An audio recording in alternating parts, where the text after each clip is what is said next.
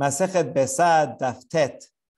We're going to be discussing preparing on Yom Tov for food, which is basically permitted. The question is, how many steps of preparation are really allowed? And the Mishnah that we were just talking about was about doing shechita for a bird, which you're allowed to do. You're allowed to kill a bird to cook it and eat it. The question was, what about covering its blood, which is necessary, but that's going to require going in and getting dirt. And we talked about dirt being mukseh and making holes and problems related to that. However, everyone agreed, Bet Hillel and Bet Shammai, even though Bet Shammai was a little more machmir in this case, agreed that if you have dirt prepared from beforehand, you say, I'm going to use this dirt for covering the blood, then it's perfectly fine. And you can go ahead on Yom Tov, kill the bird and cover the blood. And now we're going to be dealing with a variant case. Amar Abba, shachat sipor me'arev Yom Tov and mechasinoto beyom Tov. Here, you did shechita before Yom Tov. You're preparing the meal in advance, but you didn't get a chance or forgot to cover the blood on Erev Yom Tov. And so now you want to go and cover it on Yom Tov. Rabba says, no, now you can't do that. Why? Because you're right. Even though if you did shechita on Yom Tov, you would be allowed. Here, you could have done it before. And there's a general rule that anything that you could have prepared from before and with equal results, then you should try to do it before. So now you can't play makeup on Yom Tov and do some errands that you should have done beforehand. And first of all, it's extra exertion and to do that. So therefore, it's not permitted. Even though it's not permitted to cover the dirt, the chicken that you slaughtered is still allowed to eat, still kosher. You missed out on the mitzvah, but it's not a problem for eating the meal. However, here's a contrast case. Rabbah says, Gilgel Isa Ma'arev Yom Tov, Mafrish Mimena Halata B'Yom Tov. If you're preparing a large dough, 43 betzim, you have to take challah. Now, as background, you can bake on Yom Tov itself. You take flour and you mix it together. And then if you were doing that whole thing on Yom Tov, you would be permitted to take challah on Yom Tov and then bake the rest. However, here's a similar case. If you made the dough before Yom Tov started, so you could have done it beforehand. And therefore, you might think it's the same thing. And we would tell the person, oh, you should have taken challah before. But no, Rabbah says a dough is not like a bird. The bird, you cannot cover the blood if you did shechita yesterday. But the dough, you can take on Yom Tov, even though you made the dough yesterday. What's the difference? A couple of possibilities. One is that covering the blood and getting dirt, that takes a lot of exertion. And even if you prepared it and all that, still you shouldn't do exertion on Yom Tov for no reason. And here, challah does not involve exertion. That's one. Another difference between the two is the challah, if you don't take challah, you cannot eat the dough. And then you're just going to sit there and you're going to miss out on enjoying this nice fresh bread on the holiday. So therefore, we're going to permit the person to take challah, whereas the bird, you can eat it anyway. You missed out on the mitzvah, but you're not missing out on eating those chicken wings. Okay, so that is the halacha of Rabbah. Very interesting to compare these cases. However, not everybody agrees. Abu de Shmuel, this is the father of the famous Amorah Shmuel, says, Amar afilu gilgel Isa me'erev Yom Tov and mafrish mimena chalata b'Yom Tov. He is more stringent. And he said, if you both cases, the challah also, if you made the dough before Yom Tov, you cannot separate the challah on Yom Tov. He's not convinced by these reasons for whatever reason. Maybe he thinks that you should make sure to do everything beforehand, and therefore don't use the Yom Tov time for something you could have done before, even though it's not an exertion. Okay, that's the father of Shmuel. Now, question. Lema peliga de Shmuel adeabu de Shmuel. Does the father of Shmuel disagree with Shmuel the son?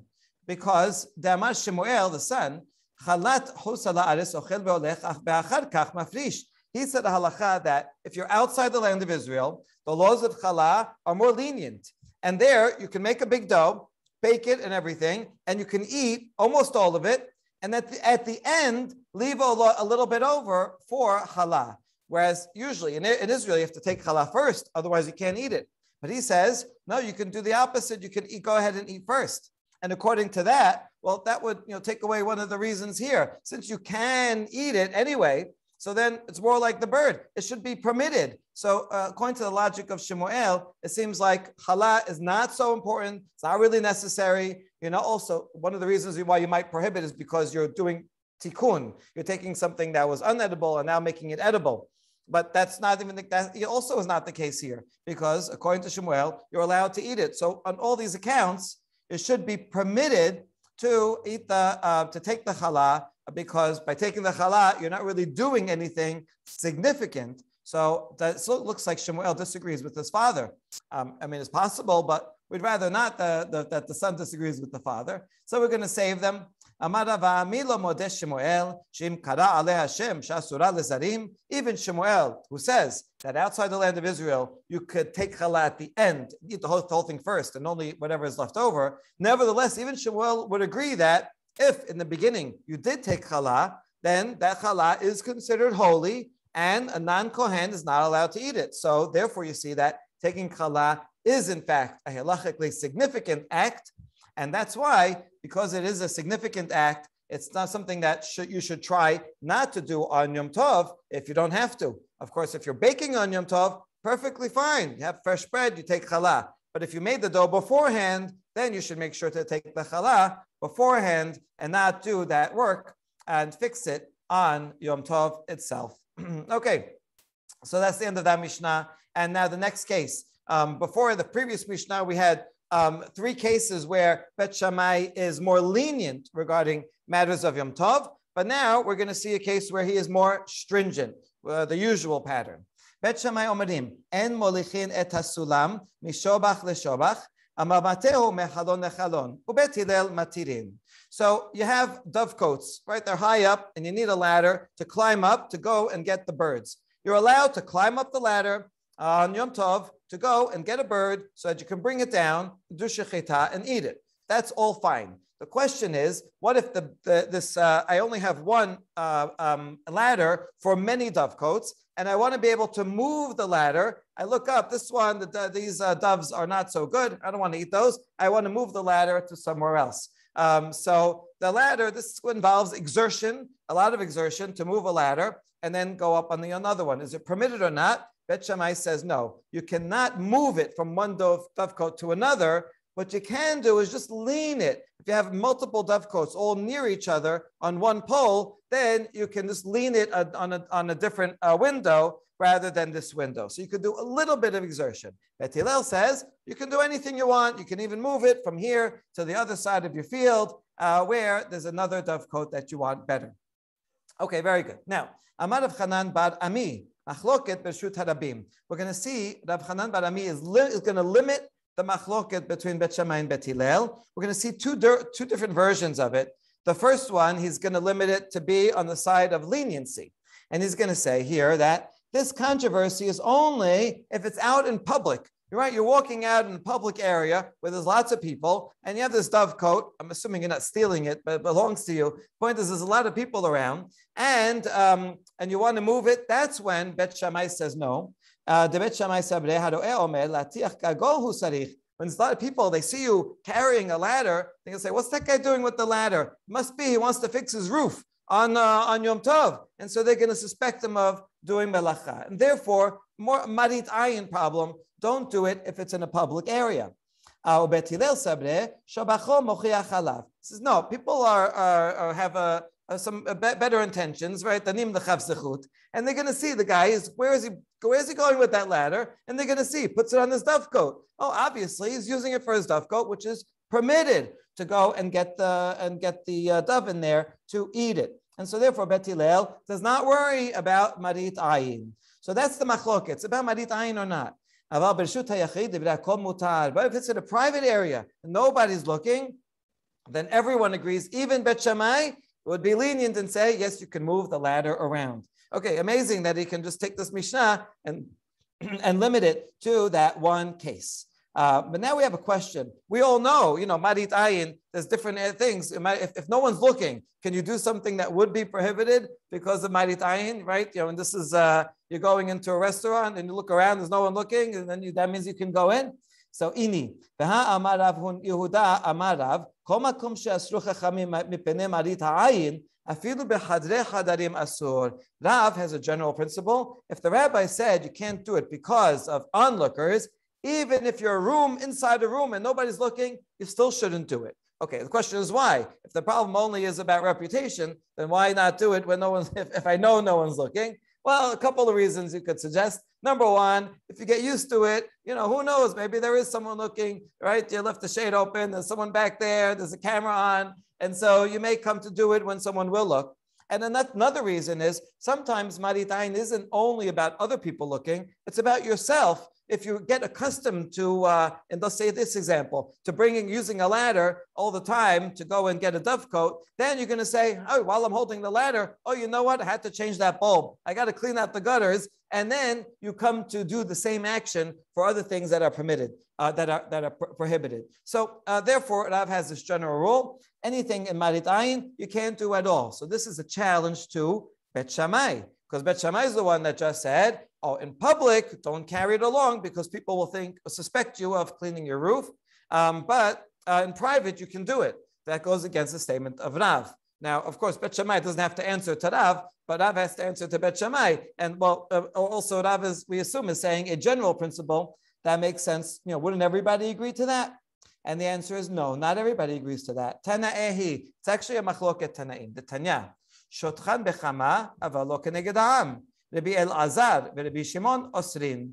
If this is talking about a case where on Shabbat, when his clothing got wet, maybe it was raining or something spilled on him, and he wants to put out the clothing to dry. Let's say it got sunny now. All right, so he wants to put it on the clothesline outside. What's the problem? If you go and put the clothing on the clothesline on Shabbat, people are going to pass by and say, I guess he did his laundry today on Shabbat. And they're going to suspect the person of sinning. And therefore, the Tanakama says, you can put it out in the sun, but not when people are watching.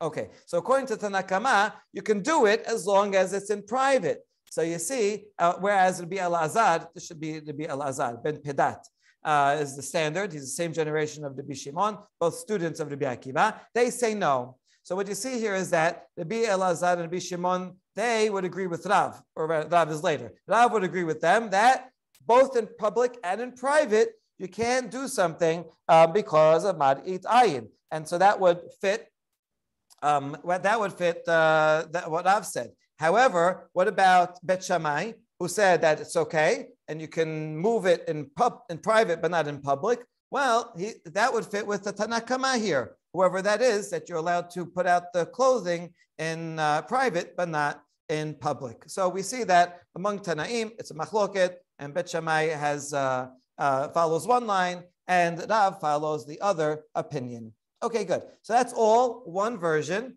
of the interpretation of the Mishnah limiting it. And here's another version that's going to be to more stringency. Ika de Amre, Amar Rav Chanan bar Ami, same rabbi that we started with. Machloket b'reshut hayachid. The whole controversy in the Mishnah is only in private. That's where Bet Hillel says it's okay, and you can move the ladder from one place to the other. But in public, no one says it's allowed.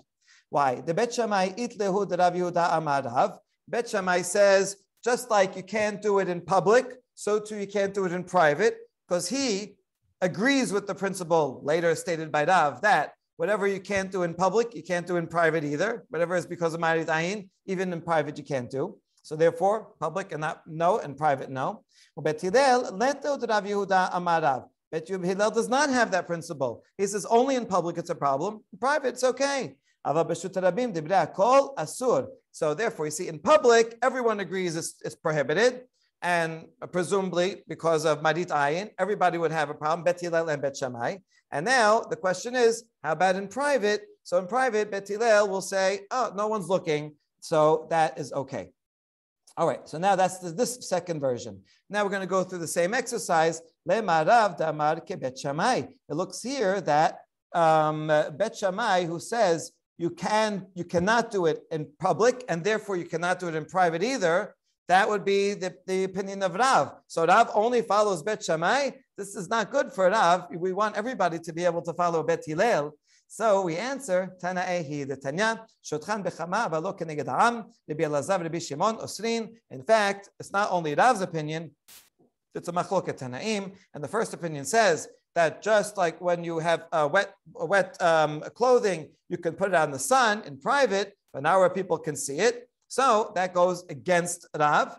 And the other second opinion of Beisah and Bishimon, that goes with Rav. So you see, Rav, it's true. Rav and Bet Shammai happen to agree on this, but Rav is not following only Bet Shammai. There's two other students of Rabbi Akiva that follow the same thing. So there's actually many Tanaim that say that once it's asur in public, it's asur in private also. And the other opinion of Bet Hillel that says only in public it's prohibited, but that means in private, go ahead and you can still do it. And that's this interpretation. All right, so that's fascinating and can affect a lot of things in halacha about public and private, and worth going into more. Okay, now Mishnah, next section. Matintin de lo ki hay tana. Our Mishnah that we talked about, what we just mentioned about Bet Hillel and Bet Shammai about moving the ladders, seems to go against the following baraita. The following baraita is long and complex, has a lot of opinions.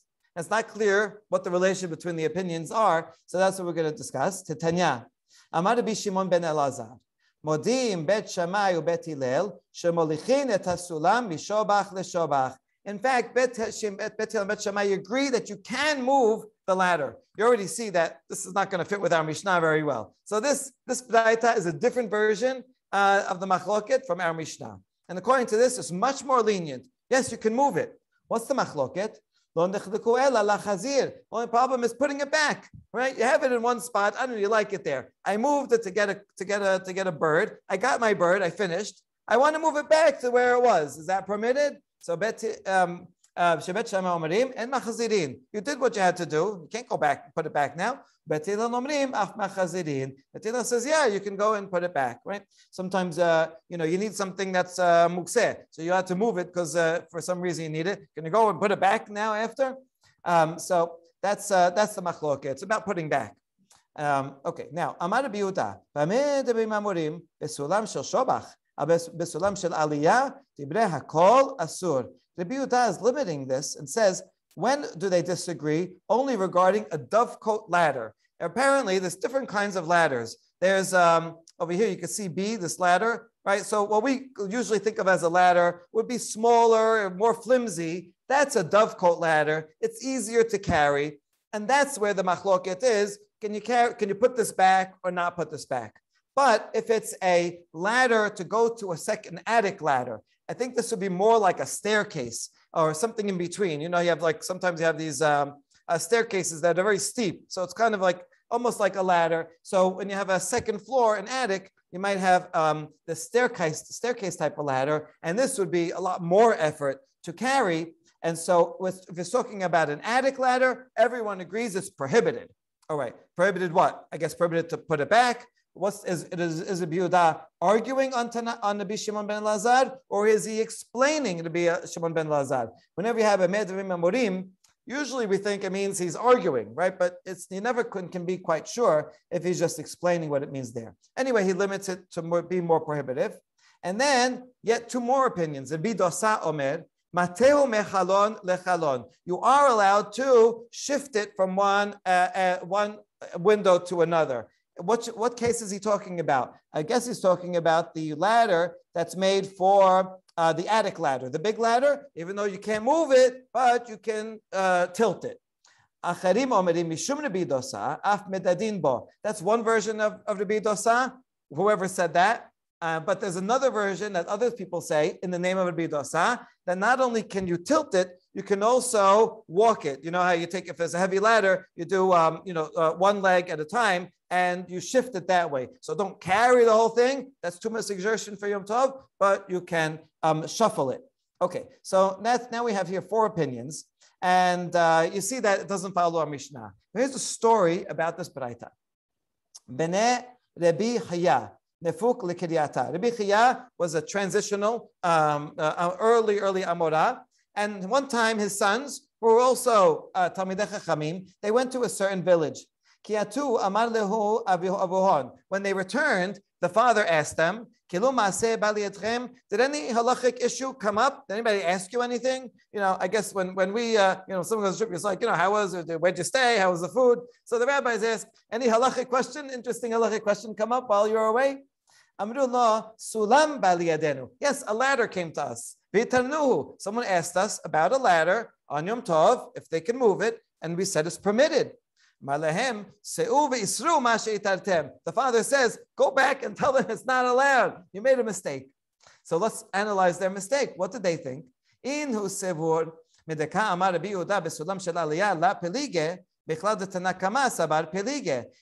that Rabbi Yehuda is arguing with the Nakama. Rabbi Yehuda said, they only have a machloket about a dovecote ladder, but regarding an attic ladder, everybody says it's not allowed. That's only Rabbi Yehuda's opinion. And from the fact that he says something different, so maybe Shimon ben Lazar thought that an attic ladder is permitted, right? Because he didn't say anything about it. So attic ladder would be the same. And Bet Hillel says you can move it, you can bring it back. So they assumed that halakha should follow Shimon ben Lazar, and forget Rabbi Yehuda because he's arguing. That's what they thought. Right.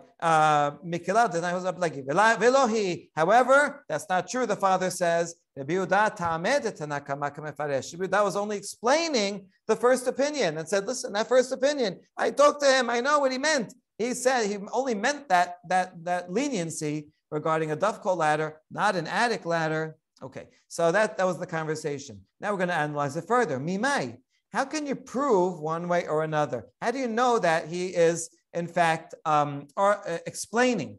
See,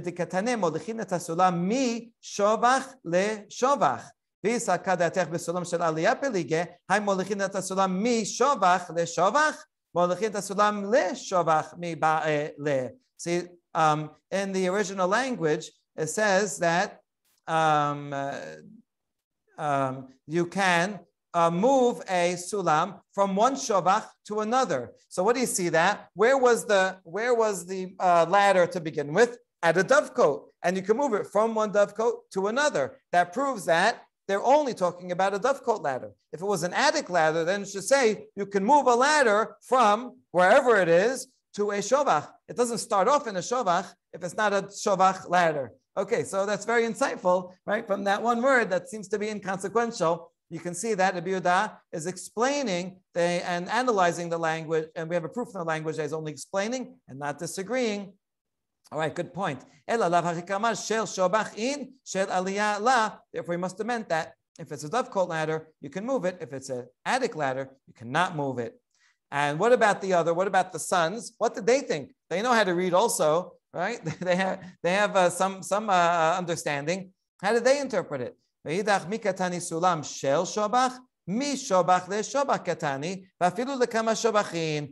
say, if you really meant to limit it to a dovecote ladder, he should have said, a dovecote ladder you can move.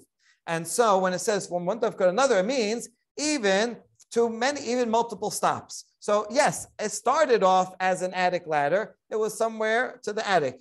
But then I moved it to one dovecote. And the chidush is I can move it to a second dovecote, to a third, to a fourth. And that's why it says mi shovach le shovach. So actually they can read it just fine.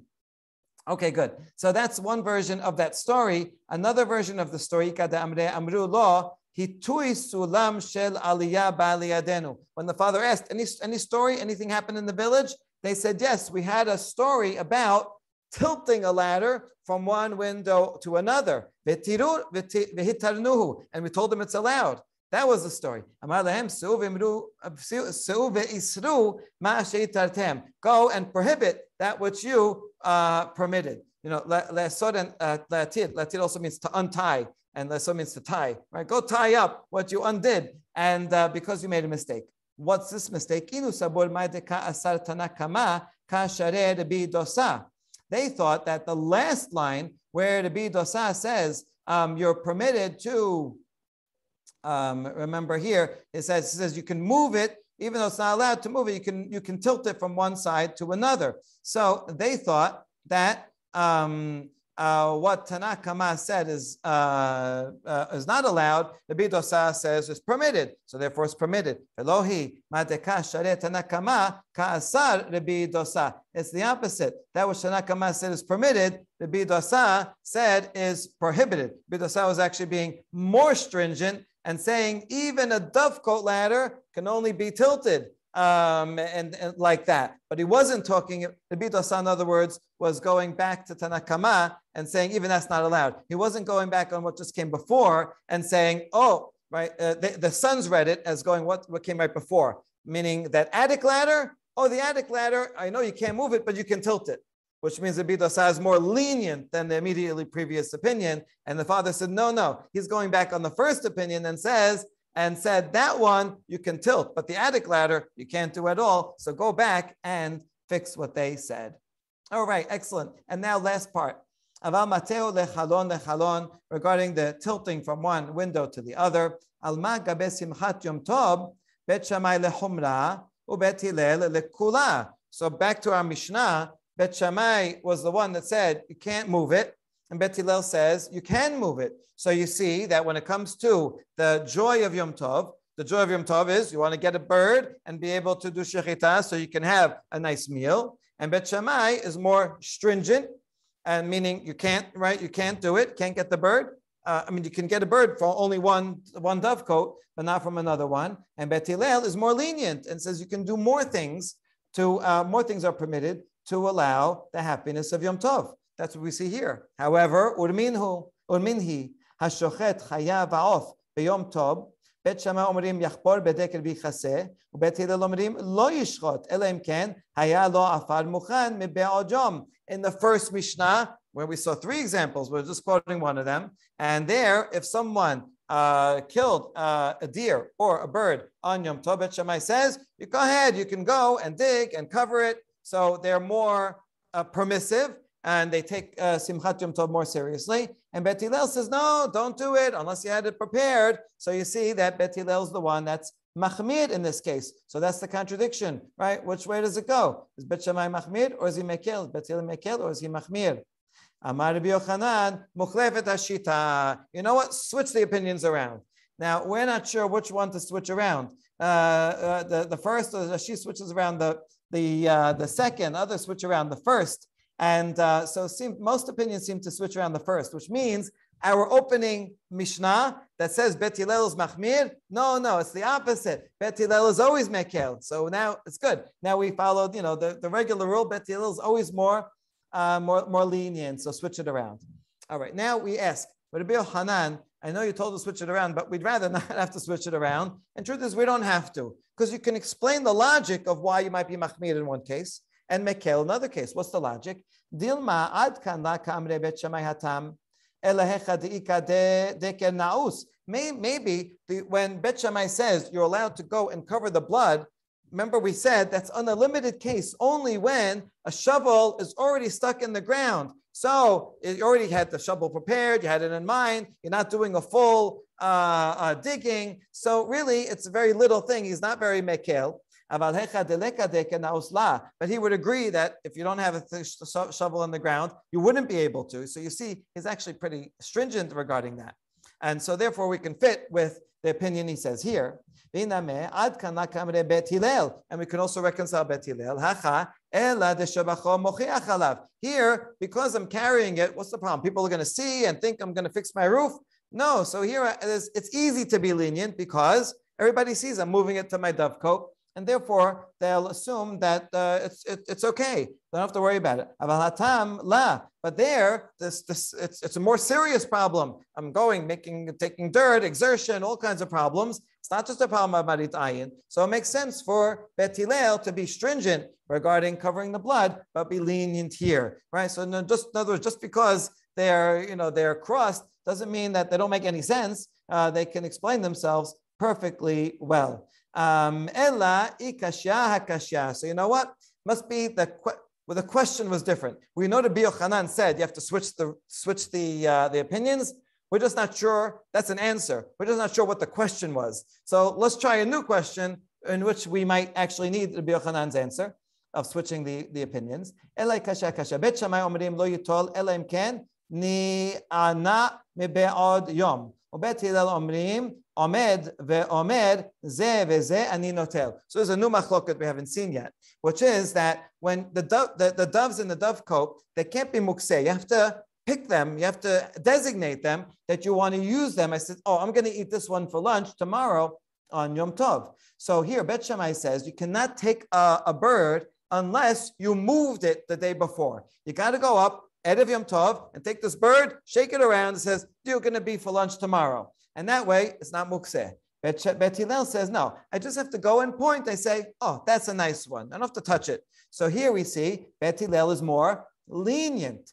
Alma gabe simchat Yom Tov, Bet Shammai lechumra, uBet Hillel lekula. So we see that here, Bet Shammai is stringent, Bet Hillel is lenient, as it usually is. Urminhi, and this is where we asked, Hashochet chayav ha'of b'Yom Tov. Amar, the whole thing, right? If you kill a bird, Bet Shammai is the one that says, yes, you can go and dig it and cover the blood. And Bet Hillel is the one that says, you shouldn't. Bet Hillel is more machmir. What's going on? This is the case where Amar Rabbi Yochanan, Muchlefet Hashita. Okay, you got to change one or the other, change them around, and that's what it means.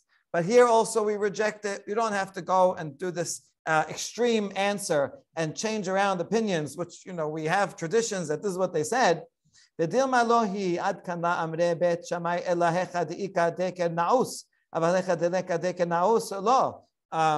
thing. Bet Shammai is really not so lenient. He only allowed it because you already have a shovel in the ground, so it's not mukseh. You already have the dirt half in, and you're just doing a little thing.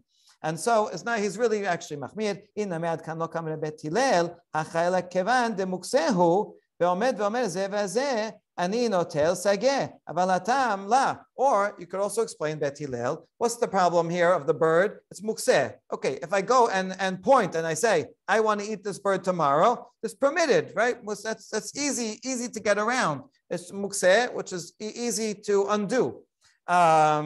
Easy to designate beforehand. Don't have to pick it up. But with regarding shoveling, now I'm going to do a lot of exertion and shovel and make a hole and smash the dirt. It involves a lot more problems. So it makes sense to be more machmir here. So therefore, you know what? We don't need Rabbi Yochanan's answer for this either. We're going to try a few more times, a few more contradictions. And each one we're going to try to apply to Rabbi Yochanan to see why, in what case did he say we actually have to go ahead and switch around the opinions. But you see, the switching around opinions is very tricky, and a lot of it has to do with what we saw on Daf Bet, which is sometimes we apply the opinion that we want to be the halacha. Rabbi Yehuda Nasi calls that Rabbi Bet Hillel, or calls that the majority opinion. So that's why this Muchlefet Hashita can be very tricky. It's true, you might have a contradiction, but maybe you really do have to.